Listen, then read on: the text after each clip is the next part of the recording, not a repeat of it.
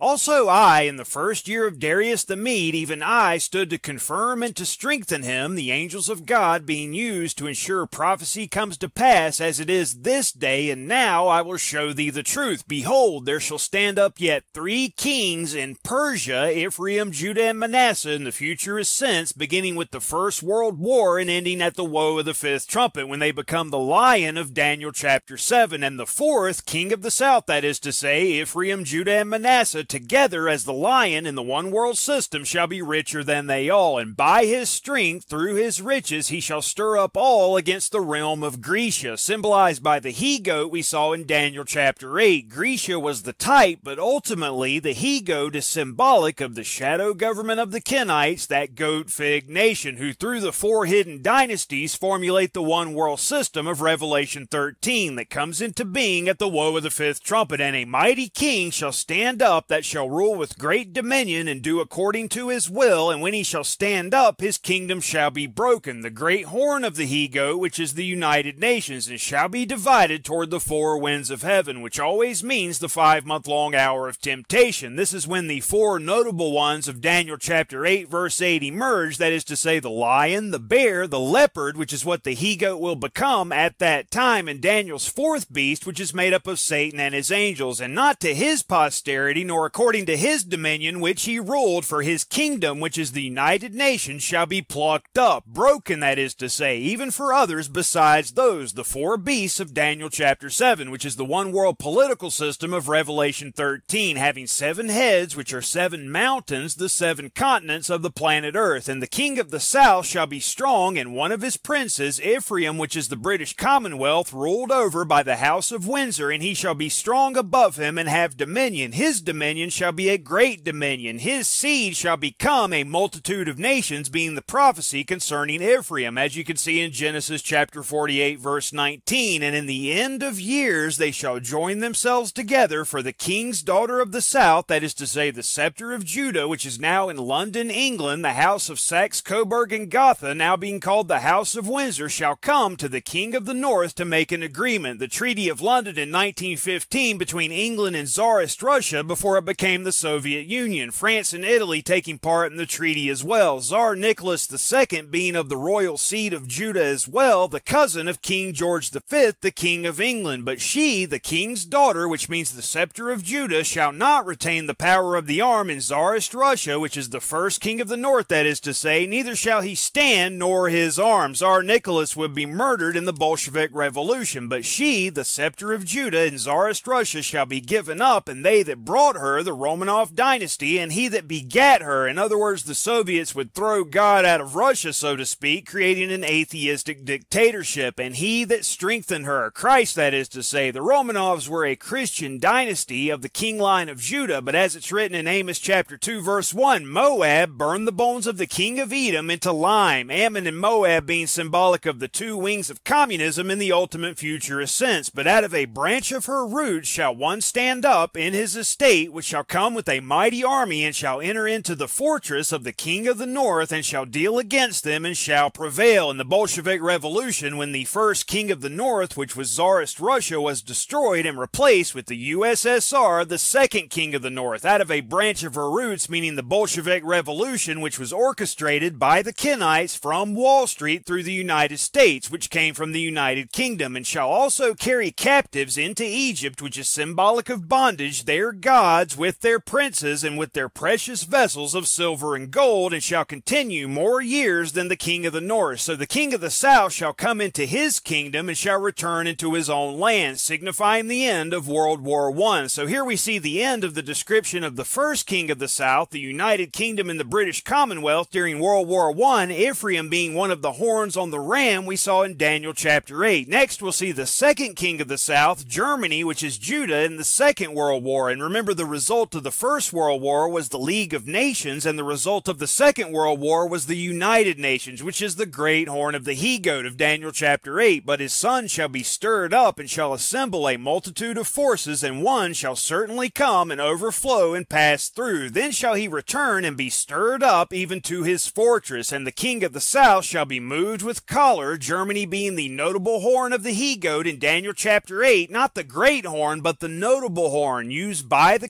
Kenites in the world wars to bring about the great horn of the he-goat at the end of World War II, the United Nations. You'll see this word collar in Daniel chapter 8 verse 7 as well, and remember the last verse of Isaiah chapter 9 where it says Manasseh Ephraim and Ephraim Manasseh, and they together shall be against Judah. And so it was in both world wars. And the king of the south shall be moved with choler, and shall come forth and fight with him, even with the king of the north, Soviet Russia, and he shall set forth a great multitude, but the multitude shall be given into his hand. And when he hath taken away the multitude, his heart shall be lifted up, and he shall cast down many 10,000s, but he shall not be strengthened by it. And you can read about the aftermath of World War II in the book of Obadiah. The king of the south in 1945 becoming Manasseh, which is the United States, who was used by the Kenites to bring about the United Nations that same year, which was when the third trumpet of Revelation chapter 8 began to sound. And in 1948, Kenite-occupied Israel came into being, which is when the fourth trumpet began to sound. 21 years later, in 1969, the fifth trumpet began to sound, 5 being grace in biblical numerics. And in my opinion, Russia's entry into Syria in 2015 is where Daniel chapter 11 verse 13 fast forwards to, and this is all gone into in greater detail in the Daniel 11 hypothesis on biblicalresearchlabs.com. For the king of the north shall return, the third king of the north, which is the Russian Federation, and shall set forth a multitude greater than the former, and shall certainly come after certain years with a great army and with much riches. And in those times there shall many stand up against the king of the south, the United States, at this point in the chapter, the other horn of the ram back in Daniel chapter 8. Also the robbers of thy people, the he-goat of Daniel chapter 8, shall exalt themselves to establish the vision, but they shall fall. Those who claim to be of Judah and are not, but do lie, that goat fig nation, who through their 4 hidden dynasties operate out of all the nations of the world, twisting reality in the minds of the biblically illiterate. It's a Kenite-occupied planet in all reality, so don't deceive yourself by focusing exclusively on one geographic location. So the king of the north, the Russian Federation, shall come and cast up a mountain and take the most fenced cities, not just in Syria, but globally also, with communistic atheism by stealth through politics and the left-right paradigm symbolized by Ammon and Moab. And also at this time we see what will become the bear of Daniel chapter 7 formulating, which is the Ezekiel 38 confederacy. And the arms of the south shall not withstand, neither his chosen people, the elected officials Americans think will save them from globalism, you could even say, neither shall there be any strength to withstand. The New World Order, as it's called, cannot be stopped because it's the one world political system of Revelation 13, which we'll see described in detail beginning with verse 21. But first we rewind in verses 16 through 19 for a closer look at the League of Nations, which provided the skeletal structure for the United Nations, which we'll see in verse 20, which will eventually provide the skeletal structure for the actual one world government. We'll see from verses 21 onward to the end of the chapter. But he that shall come against him shall do according to his own will, and none shall stand before him, and he shall stand in the glorious land which by his hand shall be consumed. Article 22 of the Covenant of the League of Nations, paving the way for Kenite-occupied Israel, the glorious land being that same geographic location. He shall also set his face to enter with the strength of his whole kingdom, and upright ones with him. The Balfour Declaration leading to the British Mandate. Thus shall he do, and he, that is to say Ephraim, via the British Mandate, shall give him the he-goat, the daughter of women, which is Jerusalem, corrupting her, but she shall not stand on his side, neither before him. After this shall he turn his face toward the isles, and shall take many. The nations who joined the League of Nations would later join the United Nations, and at the woe of the fifth trumpet will become the one world political system, the New World Order. But a prince for his own behalf shall cause the reproach offered by him to cease. This first attempt at a global government would fail, in other words, when World War II broke out in 1939. Without his own reproach, he shall cause it to turn upon him. Then shall he turn his face toward the fort of his own land, but he shall stumble and fall and not be found. With the covenant of the League of Nations originating at the Paris Peace Conference, what happened to France during World War II illustrates what a failure this attempt at so-called world peace was, but it did provide the skeletal structure for the next step toward one worldism, the United Nations, the great horn of the he-goat written of in Daniel chapter 8. Then shall stand up in his estate one who sends a raiser of taxes, to better translate the verse, in the glory of the kingdom. But within few days he shall be destroyed, which is the same word in the Hebrew as broken in Daniel chapter 8 verse 8, neither in anger chapter nor in battle. A few days meaning a few years. The Paris Climate Agreement being brought about by the United Nations going into effect in 2016. The ultimate eventuality being a global carbon tax, a raiser of taxes. So this fixes the time frame in my opinion. But the great horn, which is the United Nations, will be broken, after which the four beasts of Daniel chapter 7 emerge at the woe of the fifth trumpet, when Satan and his angels, who are Daniel's fourth beast, are cast to earth, Satan being the vile person of Daniel chapter 11 verse 21, not appearing as Antichrist until verse 31. And in his estate shall stand up a vile person, to whom they shall not give the honor of the kingdom, but he shall come in peaceably and obtain the kingdom by flatteries. The he-goat becoming the leopard at this time, and this is how Satan is the prince of Grecia, as we saw in Daniel chapter 10 verse 20, standing up in the estate of the one who sent the raiser of taxes, who came from Grecia, so to speak, which means of the he-goat, that is to say, of the devil. The dragon, who is Satan, being who gives the first beast of Revelation 13 his power and his seat and great authority. And after the deadly wound is when Satan becomes the prince of the kingdom of Persia, as we saw him called in Daniel chapter 10 verse 13, when most Christians begin worshiping Satan instead of Christ. Persia being the type of the Christian nations in this chapter, as well as Daniel chapter 8. And with the arms of a flood shall they be overflown from before him, and shall be broken, yea, also the prince of the covenant. Satan being who confirms the covenant with many for 1 week, as you can see in the last verse of Daniel chapter 9. Daniel's 70th week, which was 7 years, but has been shortened to 5 months. The 70 evenings we saw in Daniel chapter 8 being the last half of the hour of temptation, which in this chapter begins in verse 31. Verses 21 through 30 being the first 2.5 months, the woe of the fifth trumpet. And after the league made with him, he shall work deceitfully, and he shall come up and become strong with a small people. The stones worn smooth, which are the Kenites, who come from the false rock, and that word flatteries we saw in verse 21 even means that smooth stones were used for lots, when you break it back to the root word, using your Strong's Concordance. And he shall enter peaceably upon the fattest places of the province, and he shall do that which his fathers, which means his predecessors, have not done, nor his fathers' fathers. He'll succeed where the League of Nations and the United Nations failed. He shall scatter among them the prey and spoil and riches, yea, he shall forecast his devices against the strongholds even for a time. The first 2.5 months being when the gnawer, swarmer, and devourer stages of Satan's fallen angel locust army transpire, setting most Christians up for the spiritual kill at 666, when Satan appears as Antichrist, which we'll see beginning with verse 31. That's when the fourth and final stage of the locust army begins, the consumer stage, after the deadly wound. And he shall stir up his power and his courage against the king of the south, which is the lion of Daniel chapter 7, Ephraim, Judah, and Manasseh, with a great army, the fallen angel locust army being an army of deception. And remember, the 10 fallen angel kings will be reigning as kings for the entire 5-month-long hour of temptation, with the beast, which is a general term for Satan, both before and after he appears as Antichrist at the woe of the sixth trumpet, right after the deadly wound, at the end of the woe of the fifth trumpet. In Revelation chapter 17, that is to say, the beast there is a general term for Satan. And the king of the south shall be stirred up to battle with a very great and mighty army, but he shall not stand, for they shall forecast devices against him. Yea, they that feed of the portion of his meat shall destroy him, and his army shall overflow, and many shall fall down slain. And this word slain, as you can see in your Strong's Concordance, means deadly wounded. And both of these kings' hearts shall be to do mischief, the king of the south and the king of the north, that is to say, the Christian nations, which are the lion, and the non-Christian nations, which are the bear. And they shall speak lies at one table, trying to diplomatically heal the deadly wound, evidently, but it shall not prosper, for yet the end shall be at the time appointed. It's Satan's appearance as Antichrist at 666 that heals the wound, so to speak, and that's when it goes from being a global political system to a global religious system. At the sixth seal, the sixth trumpet, and the sixth vial, then shall he return to his own land with great riches, to appear as Antichrist in Jerusalem, and his heart shall be against the holy covenant, Christianity itself, and he shall do exploits and return to his own land, the land of Israel being called his land because it's the land of his children, the Kenites, ever since 1948. At the time appointed, he shall return and come toward the south, which is symbolic of Christianity, but it shall not be as the former, that is to say, politically, during the beginning of the 5 months, or as the latter, violently, when he sends the Ezekiel 38 confederacy against the mountains of Israel at the end of the 5 months, which is when the true Christ returns with the army armies of heaven, for the ships of Chittim shall come against him, and with the 1,260 days of the testimony of the two witnesses, who are most likely Moses and Elijah, being shortened to 75 days, their prophesying begins before the 70 evenings we read of in Daniel chapter 8, which are the 2.5 months from the 6th trumpet to the 7th trumpet. Therefore he shall be grieved and return to the land of Israel to appear as Antichrist, as we'll see in the next verse, and have indignation against the holy covenant. So shall he do. He shall even return and have intelligence with them that forsake the holy covenant in Jerusalem when he appears as Antichrist at 666 in the midst of Daniel's 70th week, which is now 5 months, as you can see in verse 31. And this is when he goes from being the prince of Grecia to the prince of the kingdom of Persia, as we saw in Daniel chapter 10. And arms shall stand on his part, and they shall pollute the sanctuary of strength, and shall take away the daily sacrifice, and they shall place the abomination that maketh desolate, when all 6 trumpets of deception are sounding at the same time, when the desolator spoken of by the prophet Daniel appears as the false Christ. And such as do wickedly against the covenant shall he corrupt with flatteries, the covenant with many of Daniel 9:27, that is to say. But the people that do know their God shall be strong and do exploits. Those of the 7,000 Zadok are 232 of that number, possibly being the only ones not deceived at 666 initially, are delivered up, just as we saw a type of in Daniel chapter 3. And it's at that time the Holy Spirit speaks through them, bringing the 144,000 as well as whosoever will out of the deception, whereby they can repent and be grafted back onto God's family tree, which is the tree of life, the many-membered body of the true Christ, causing the same chain reaction you can read of in the book of Acts. And they that understand among the people shall instruct many, looking back to the seed planting prior to the 5 months. Yet they, that is to say those who were instructed, shall fall by the sword and by flame and by captivity and by spoil many days. They'll die spiritually because of the deception coming out of Satan's mouth and out of the mouths of his fallen angel locust army. In its 4th and final stage, the consumer stage. But again, many will come out of the confusion, which is what Babylon means, when they hear what the Holy Spirit says through those of the Zadok when they're delivered up, the 144,000 as well as whosoever will, some of which being delivered up also, and the chain reaction continues. Now when they shall fall, they shall be holpen with a little help, but many shall cleave to them with flatteries, which again means that smooth stones were used for lots, the help being the help that comes from the words of the Holy Spirit through those delivered up. And as it's written in Hosea chapter 13 verse 9, O Israel, which is Christianity, thou hast destroyed thyself, but in me, that is to say God the Father, through the Lord Jesus Christ, the true Christ, is thine help. And some of them of understanding shall fall, to try them and to purge them and to make them white, even to the time of the end, because it is yet for a time appointed. The 144,000, having only received the seed of the seal of God, will fall at 666 to the deception. But then when those of the 7,000 or 232 of that number possibly are delivered up, and the Holy Spirit speaks through them in the true Pentecostal tongue understood in every language, the seal of God comes to fruition within the minds of the 144,000, springing forth in their forehead because of the latter rain that is the pure truth of God out of heaven. They repent, being brought back to life, spiritually speaking. And this is the meaning of Ezekiel 37 with the valley which was full of dry bones, that stood up on their feet and became an exceeding great army. The 144,000 as well as whosoever will hearken to the voice of the Holy Spirit. And the king, which is the king of Babylon of the end time, Satan in his role of Antichrist, shall do according to his will, and he shall exalt himself and magnify himself above every god, as you can also see in 2 Thessalonians chapter 2, and shall speak marvelous things against the God of gods, claiming even to be God when he's really that old serpent called the devil and Satan, with 2 horns like a lamb, but he'll speak as a dragon, because he is the dragon, Satan himself, instead of Christ, which is what Antichrist means. Neither shall he regard the God of his fathers, those that came before him, as we read of earlier, nor the desire of women, nor regard any god, for he shall magnify himself above all, pride within himself being the reason Satan fell in the first world age, when he received the death sentence, as you can see in Ezekiel 28, becoming the son of perdition, the only one sentenced to perish as an individual, with his fallen angels later being sentenced to perish as a group. But in his estate, letting you know that he's now appeared in his role of Antichrist, beginning with verse 31, shall he honor the God of forces, that is to say himself. He'll magnify himself above all with his image being transmitted throughout the world at that time. The image of the beast you can read of in Revelation chapter 13, and a god, lowercase g, whom his fathers, which means his predecessors, knew not, shall he honor with gold and silver, symbolic of the lion and the bear, as you can see within the image of Daniel chapter 2, and with precious stones and pleasant things. Satan being the false rock called the king of Tyrus in Ezekiel chapter 28, Tyrus means rock, claiming to be the chief cornerstone, but he's really the false Messiah, the natural branches of his family tree being also the stones worn smooth that come from the fake rock, the false Christ. Thus shall he do in the most strongholds with a strange god during the 70 evenings, wherein he's the king of Babylon of the end times, reigning over his one world religious system that comes into being at 666, whom he shall acknowledge and increase with glory, himself that is to say, and he shall cause them to rule over many, and shall divide the land for gain, along with his 10 fallen angel kings you can read of in Daniel chapter 7, where Satan's role of Antichrist is called the little horn, with a mouth speaking great words against the Most High by claiming to be Christ's return. But the true Christ does not return at all until the woe of the 7th trumpet, and all who come out of the confusion, which is what Babylon means, before the 7th angel sounds, take part in the first resurrection into eternal life. Otherwise they'll have to wait until the 1,000 years are finished and stand against Satan then. Otherwise they'll be blotted out in the lake of fire, which is the second death. And at the time of the end of the 5-month-long hour of temptation, that is to say, shall the king of the south, which at this point in the chapter means all who will be standing against Satan and his one world system. The king of the south, as in those who are waiting for the true Christ to return, shall push at him. They'll stand against the Antichrist, and the king of the north shall come against him. The king of the south, that is to say, the Ezekiel 38 confederacy, will come against those rebelling against the one world system like a whirlwind, with chariots and with horsemen and with many ships, as you can see in Ezekiel chapters 38 and 39. The battle of the valley of Hamon-Gog at the very end of the hour of temptation, when the true Christ returns at the 7th trumpet. And he, the true Christ, upon his return shall enter into the countries and shall overflow and pass over, Christ being the true Passover lamb, who returns with the armies of heaven, who are the rest of the 7,000 Zadok who lived and died throughout the centuries. He, that is to say the true Christ, shall enter also into the glorious land, which is Jerusalem, where the battle of Armageddon takes place, and many countries shall be overthrown. And here many means all, Christ being that stone that smites the image of Daniel chapter 2 upon his feet, destroying Satan's one world system as well as his role of Antichrist, as you can see in Revelation chapter 19 verse 20. But these shall escape out of his hand, out of the hand of the king of the south, Jacob, that is to say, also known as Israel, the true Christian nation, which is not of this world, even Edom and Moab, and the chief, which is Rosh in the Hebrew, of the children of Ammon. Esau breaks Jacob's yoke from his neck when he shall escape out of his hand at the 7th trumpet, when all flesh is done away with. Esau being symbolic of the flesh man, hence the communistic atheism, which is humanism. Jacob, whose name was Israel, being symbolic of the spiritual man, those who believe upon the true Christ. All flesh being destroyed at the 7th trumpet, when Edom is destroyed from being a nation forever. It's only when Esau is destroyed from being a nation that the yoke of Jacob is broken from his neck and he escapes out of Jacob's hand. Every stitch of Genesis 27 verses 39 and 40 being a curse upon all who are against Christ. When it shall be that Esau shall fight in the battle of the valley of Hamon-Gog, he shall break Jacob's yoke from off his neck, because that's when all flesh is destroyed, Edom being symbolic of the flesh man. But their souls will be prolonged until the 1,000 years are finished, as we know from Daniel chapter 7 verses 11 and 12. Moab and Ammon being mentioned here because they symbolize the two wings of atheistic communism, humanism that is to say, which will be destroyed whenever all flesh is destroyed. He, which is the true Christ, at the 7th trumpet shall have power over the treasures of gold and silver, those who were still part of the lion and the bear. The gold and silver on the image of Daniel 2 symbolizes, you could even say, and over all the precious things of Egypt, pointing toward Isaiah chapter 19 verses 19 and 20. Christ shall stretch forth his hand also upon the countries, which means all the countries, and the land of Egypt shall not escape. Jerusalem being called spiritually both Sodom and Egypt in Revelation chapter 11. But when the true Christ returns at the 7th trumpet, the kingdoms of this world will become the kingdoms of our Lord and of his Christ, and he shall reign forever and ever, as you can also see in Revelation chapter 11. And the Libyans and the Ethiopians shall be at his steps, at the steps of the king of the south, as part of the Ezekiel Ezekiel 38 confederacy, Persia, Ethiopia, and Libya being part of the company assembled unto Gog, the chief prince of Meshech and Tubal, the steppes being the entrance to North America, which is Alaska, where the Battle of the Valley of Hamon-Gog transpires, which is northeast of Jerusalem, where the Battle of Armageddon takes place. Two separate battles that happen at the same time when the true Christ returns at the seventh trumpet. But tidings out of the east and out of the north, that's northeast, shall trouble him, Satan that is to say, who will be in Jerusalem at that time. Therefore he shall go forth with great fury to destroy and utterly to make away many. In the Battle of Armageddon that you can read of in Revelation chapter 16, in the seventh vial, when the true Christ returns, which is when the hailstones rain down from heaven at both Armageddon and Hamon-Gog, right as all flesh is changed into spiritual bodies. Satan's angels, his role of Antichrist, and his one world system all being destroyed at that time, as you can see in Revelation chapter 19 verse 20. And he, the true Christ, both King of kings and Lord of lords, the true rock that destroys the image of Daniel chapter 2, shall plant the tabernacles of his palace between the seas and the glorious holy mountain. Yet he, Satan that is to say, shall come to his end, and none shall help him. With his one world system and his role of Antichrist destroyed, he'll be locked up in the bottomless pit until the 1,000 years are finished, after which he'll be cast into the lake of fire along with whoever chooses to follow him at that time. Everyone else goes into the eternity, the third world age.